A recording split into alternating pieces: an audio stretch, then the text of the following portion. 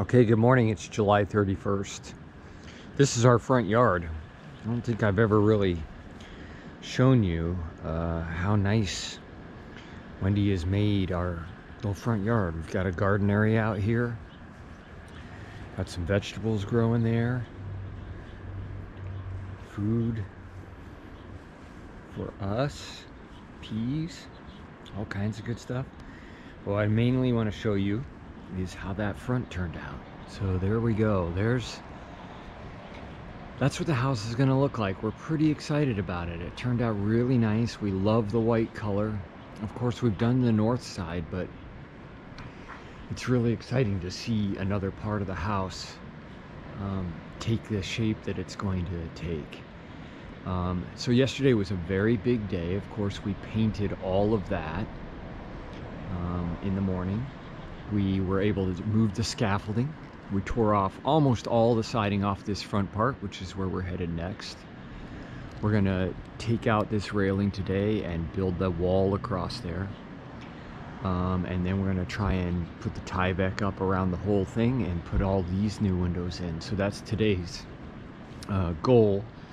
Yesterday also, while we had the sprayer out and we were doing this painting work, we also finished.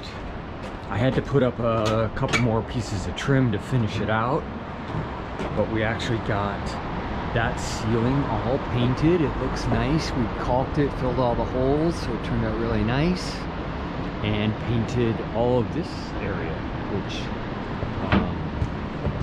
hadn't obviously been painted, and we painted the door. So, and we put the second coat of paint, final coat of paint on that, which we had only painted one coat before. So we got a lot done yesterday, lots of painting, lots of feeling like this place might actually come together, which is exciting. I think we're gonna hold off on this area, even though it's all ready for siding. I think we're gonna stick to the front, try to get it all wrapped up. That'll probably be the next area we paint. And then, of course, we still have up on top, we've got to do the crow's nest, which we've decided now will just be the last thing we do. But it'll be exciting when we get to it.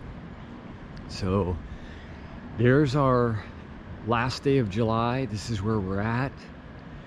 I really hope in a couple of weeks the outside of this place will be wrapped up and done, and I feel like we did a lot this summer. So there you go.